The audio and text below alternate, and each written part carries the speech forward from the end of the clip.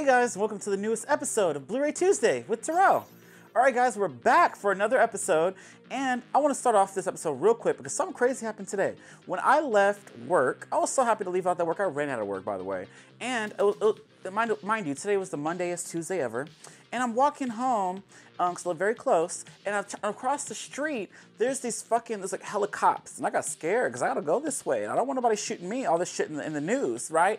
And there was like 20, like maybe 20 cars, cop cars. It was weird. There was a cop truck, an SUV, they're blocked off these streets. And at the end of the street was a fucking Texas Chainsaw Massacre looking ass truck. And it was just sitting there with the curtains, you know, like the people be living up in there. It's like the one from Pig Killer when he was fucking Bailing, just like that. And basically, people was all these older people and younger people too, TikToking it up. They were all recording. I was like, what are they recording? The cars? And then I'm looking to ask a couple people. One person didn't speak English. He's like, bitch, what is you saying? I asked the next guy. He was like, oh, there's people in the truck and they won't come out.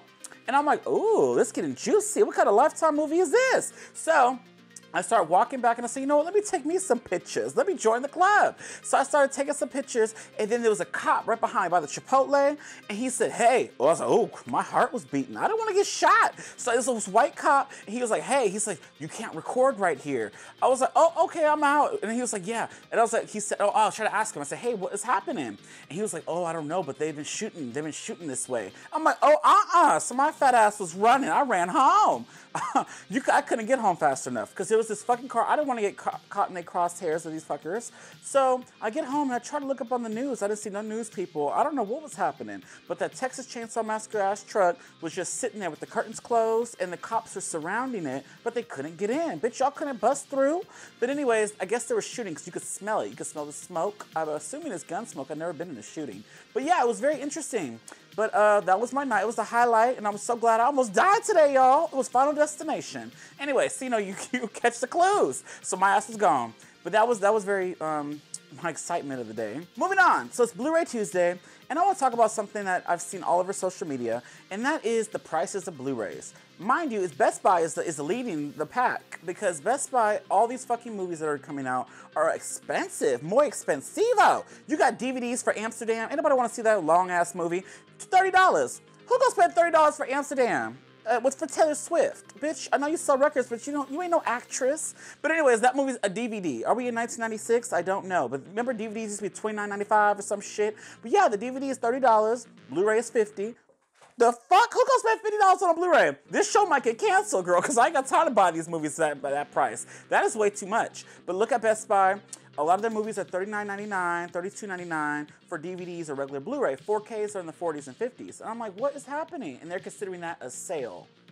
I don't know what kind of sale that is, girl, but I ain't rich. Or if y'all could afford that, I mean, more power to y'all. But that's insane. Amazon is slowly following suit, but a lot of their stuff is a lot cheaper. Like Wakanda Forever. Wakanda Forever for the regular 4K is $39.99 on Best Buy. But if you go to Amazon, it's still its normal $27 or $29.99, which that's a given. It's the Ultimate Collector's Edition version. I get it. But bitch, not $40. And then you got the fucking Steelbook close to $50.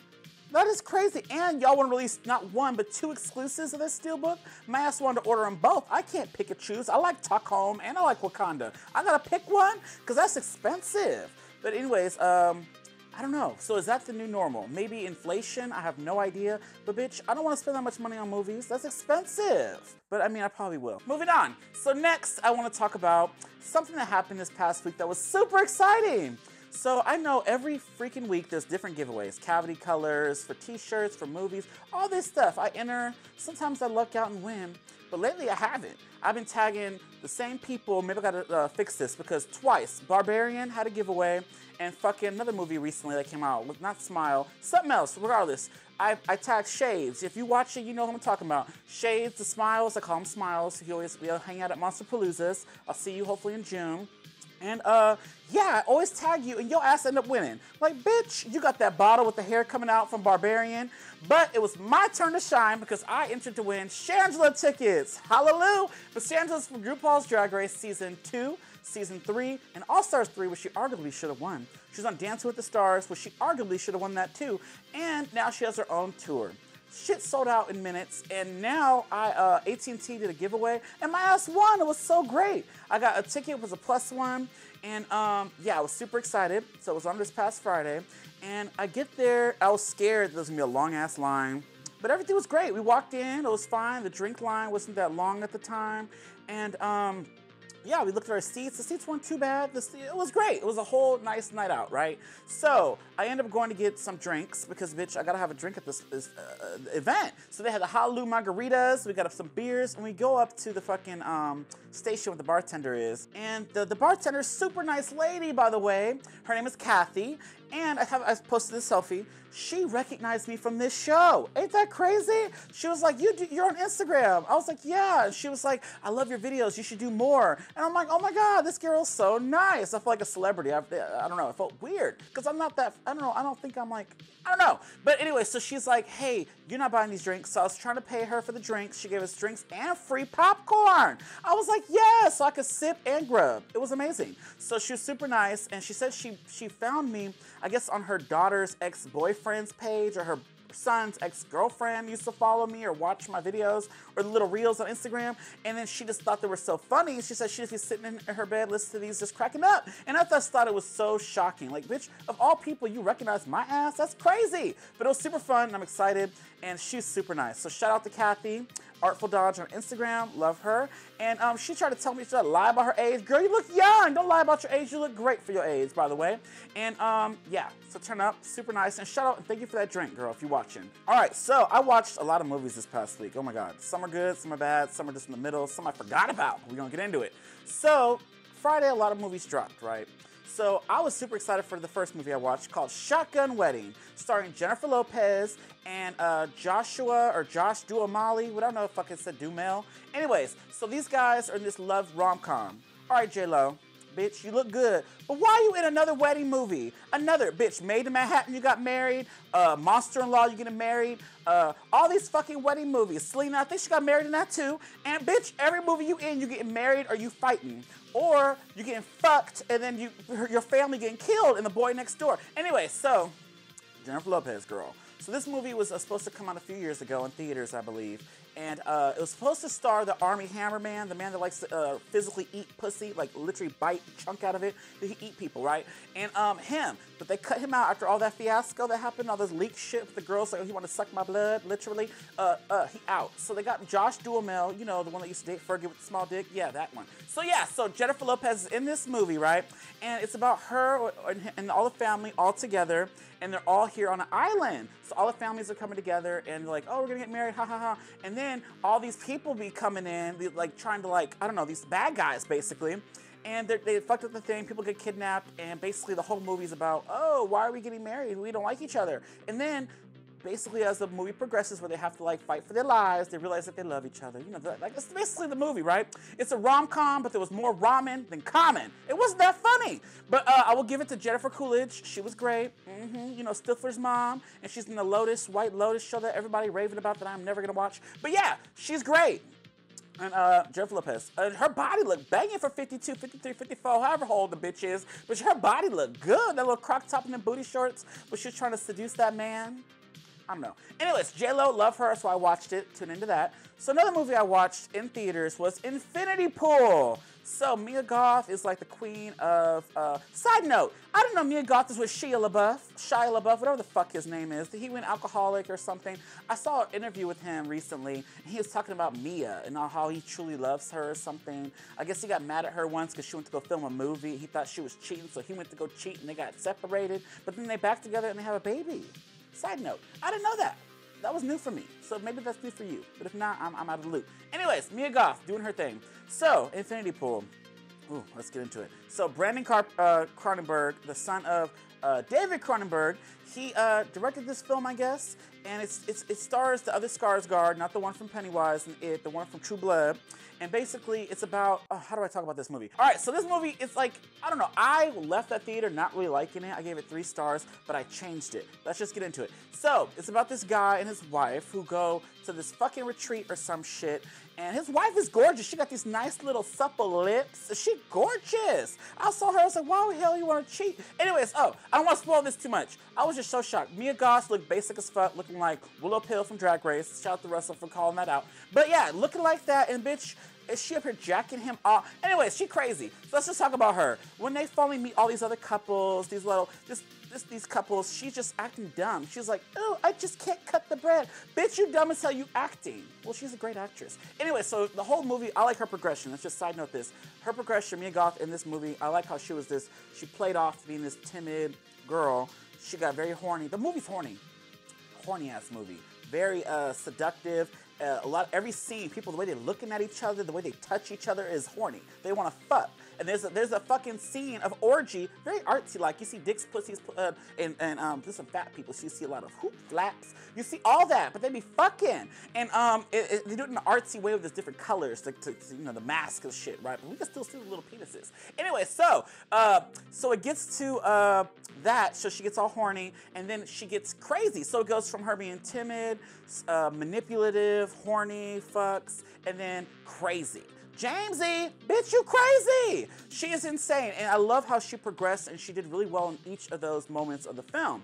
So, and the movie has a lot of different undertones. You could like, dissect this film to death. But basically, there's this guy, and he's this writer, I guess. Nobody gives a fuck about his books, because I guess his books is boring. His wife's rich, so he's living off of her ass. And so he probably feels weenie. He probably feels like, oh, I can't do much, right? So he gets into this core group who just bring him in and they up him up. They just, like, what's the word, the terms that y'all use nowadays? But they was upping him up some kind of way, you know? And, I don't know. But basically, gassing him up, I don't know. But anyway, so basically in this movie, they get him up to this level, and basically they're driving in the car, they're drinking, they're drunk, and they hit I know what you did last summer, bitch. Basically that.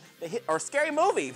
They were about to start fucking in that car. Anyway, so they hit somebody, they accidentally kill somebody, and they're in an area where they don't give no shit. Like, bitch, you're gonna die. You get a death penalty for smoking outside. I don't know, anything. Picking up the fork the wrong way. You're going to jail, killed. So basically, that's what happens, and they be getting cloned and shit. Spoiler alert, I'm sorry, I feel like I'm spoiling this movie. But we just don't get into it. This is just how I'm going to talk about how I felt after this. So basically, they get cloned, and they kill them. But what I liked about this is, you don't know, kind of, and I wish they went more into this, like, there's the real one and the clone, but then they kill one of you. They kill the clone in front of you. You gotta watch it or some shit, right? So that was weird to me, because, bitch, what if they killed the real one, because they put all the body and the really thoughts into the clone, so who knows which one? They don't even know they're a clone. They think they're the real one, too. So that's kind of interesting. Maybe the real one was knocked off and those people were clones. I don't know. I don't want to spoil too much more of this, but this movie, I did leave it thinking, like, what the hell is this? But when I left and thought about it more, this movie was pretty solid. The ending, it sits with you. I guess I was expecting something different, which is why I was not into it at the time. But I did like this movie. I see a lot of people gave it praise, and I see why. Infinity Pool I think it'd be a good rewatch, and I can't wait to watch that again on Blu-ray. All right, guys, so the next movie I watched, I know it's a lot, VOD Friday was lit. I watched Candyland. Okay, holiday horror, shout out to you, because you posted this and you warned me. I get it. This movie's weird. So Candyland is about the lot lizards. The lot lizards, L-O-T lizards. They're not really lizards, but they're real people, but they be fucking. So it's about 5 characters. There's 4 women and 1 man, and what they do is they be around the truck driver station when these old truckers get back, because you know they're on the road all day, they're away from their families, they need to get theirs, right? So they be around and they get paid to fucking suck on these menses. So you got the boy to take care of the gays, you know, the DL men, they out there. And then you got the women who just look trashy. So basically it opens up with some sex, right? She just riding her titties flopping from left to right, and then then she get her money and go, right? And then it goes to another girl who's just sick or something. She's sitting outside bored. They kiki and talk about life. Also, agree, just got fucked. You guys it's just like nothing happened. And then another one does it in the bathroom. Then the boy's sucking this one off. It's just a crazy movie. I ain't gonna talk about this too much because I didn't like it that much. I mean, I get it. It's supposed to be a horror movie. It's supposed to be a slasher, knocking them off, which they did. That did happen, kind of, sort of. And there was a scene that really got me because I talked about a couple episodes ago, Soft and Quiet, and that movie pissed me off. And it started the girl who's talking about the girl calling her a whore, and that bitch looked like a white trash whore. Well, she's in this movie as that lot lizard bitch. She's in this movie, and she had a weird-ass scene because a man, he paid her to go down on her, right? So he gives her the money. He says, I want you to lay back. I want to take care of you. And I'm like, ooh, girl, get it. I was excited for her. And then he pulled his teeth out. This was so nasty. He pulled them out and put them in a glass, like a water glass that you drink out of. And then he went to sucking with them lips. He had no teeth, so he was getting up in that pussy. She was loving it. Lizard it up. He was getting it in. I was happy for her, but that old man was nasty. He pulled them teeth out. I was, ooh. That was an experience. And it was a weird ass scene with the dude because the boy, when he was going to get his coin, the guy was like, oh, you're just so cute. I want the top dollar from you.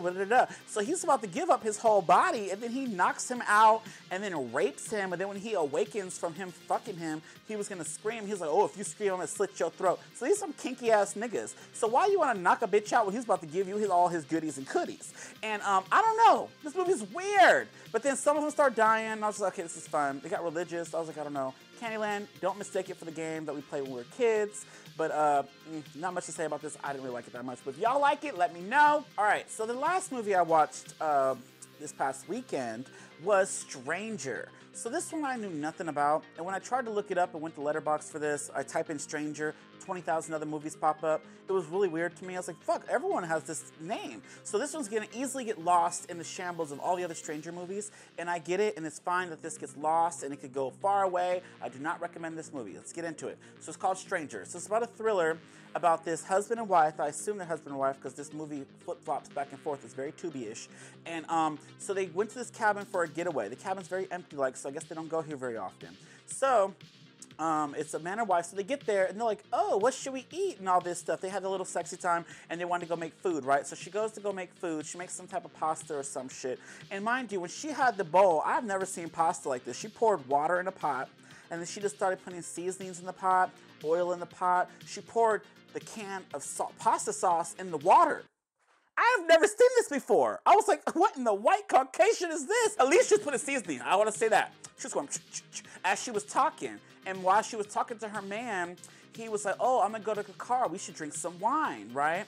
And she's like, okay, yeah. She's putting all this salsa and all this stuff into water. And he goes outside, and there's this man that walks up. He's like, oh, do you want me to, he just scares him or something. I don't know why he's on their property. He don't know why. He asks him why. And he's like, oh, I was just, observing or some shit. He was like, I'm sorry to scare you. Let me pay you back. Let me cut you some wood for your fire. And he's like, no, it's fine. He's like, oh, I insist. So why he protruded into them, right?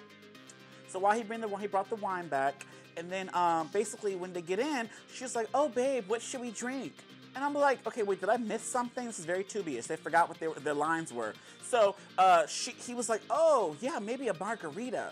Bitch, you just went outside for wine. Didn't y'all say y'all gonna drink wine? So he says that, right? They start talking about random other shit, right?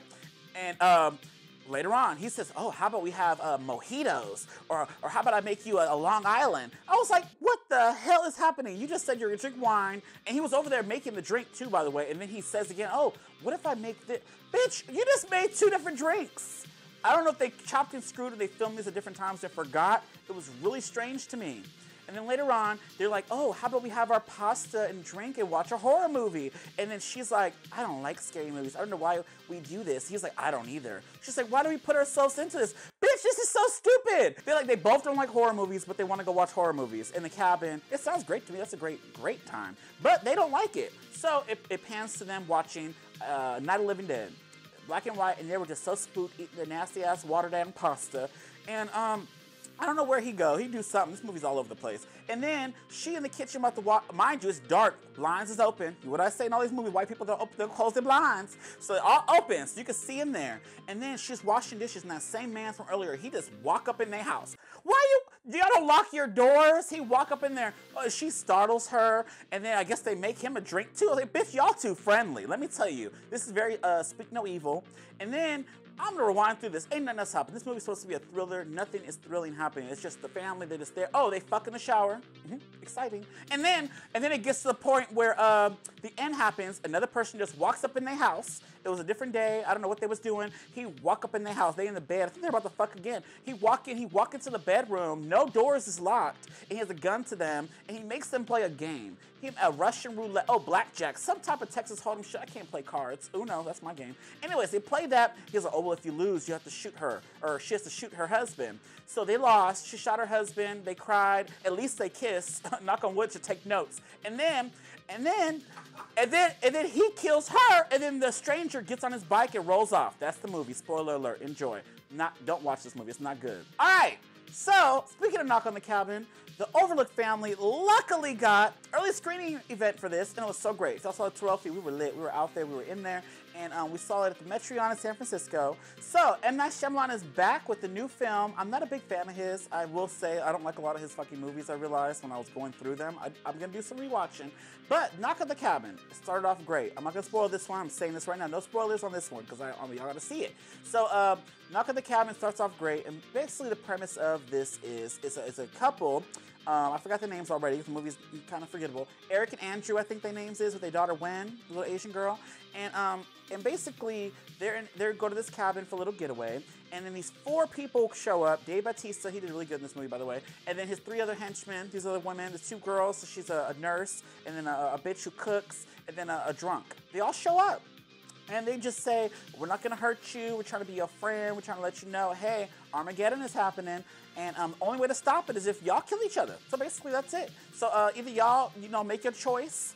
You kill him, he kill you, they kill the daughter, they can kill the daughter. It's between the men. And y'all got to kill each other. But supposedly they love each other so much. I don't want to spoil this movie, but y'all have to see this. So Knock at the Cabin, I mean, I like this a lot better than Stranger, because people weren't knocking in Stranger, they were just walking up in their house. So, Knock at the Cabin was a pretty interesting film. I don't know, the first half I liked, and then just fell off. There's like 3 or 4 things that I really want to talk about. Me and Jasadi, who's recording this right now, we're talking to the car on the way here, just talking about what would have been different, or what I thought was going to happen, but did not. Like, there was like things that were set up that would have been so interesting that if he went that route.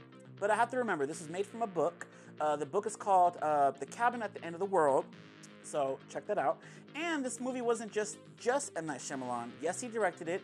Yes, he co-wrote it with 2 other people. Not 1, but 2. 3 writers in this film. So I could see that now, because the beginning, middle, and the end are all over the place, girl. So let's just get into that. And I'm sure you guys are going to love it. Have a good theater experience, I hope. I can't wait till you guys see it so we can talk about it more in the comments. Maybe if y'all watch it, come back to this video. Let's chat and get into it. But Knock at the Cabin, check it out in theaters this weekend. All right, guys. Next up, so for me, I didn't get a lot of Blu-rays this week. The number 1 Blu-ray I did want was Bones and All. So I do have that on order, and it is on the way, but it came late. So I don't have that physically in my hand now, but Bones and All is one that I really enjoyed this year. Sad part is it has no slipcover.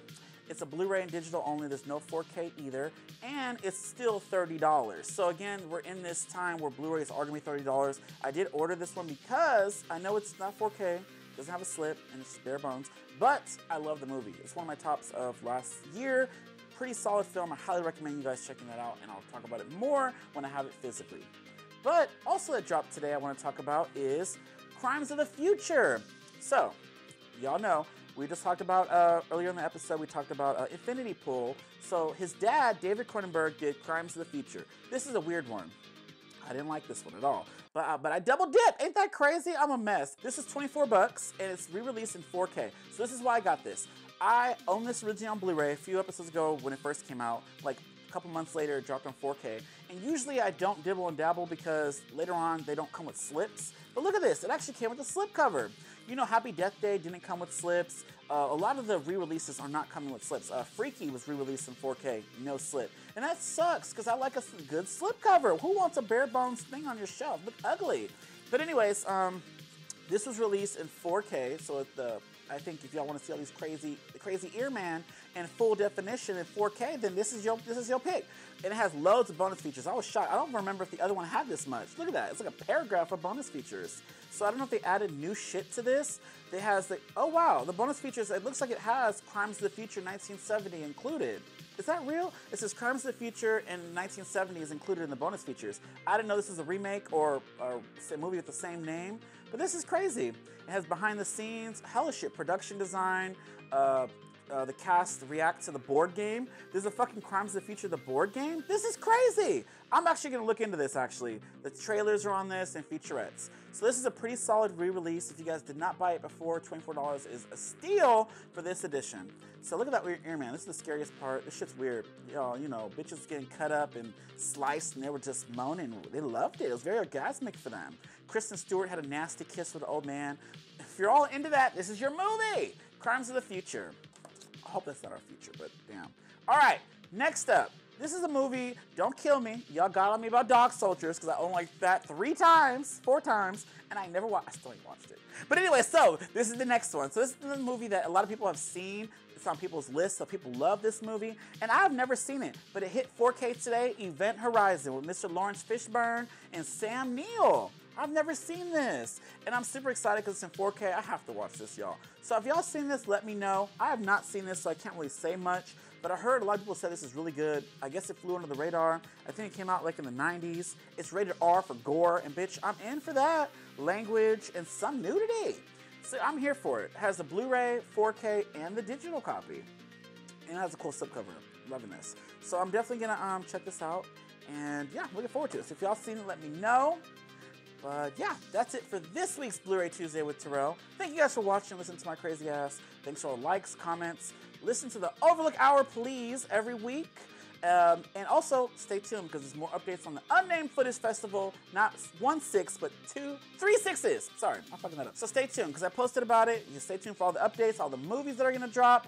And it's going to be fun. So if y'all in the Bay Area, come through. And yeah, it's going to be fun. All right, guys, until next time, bye.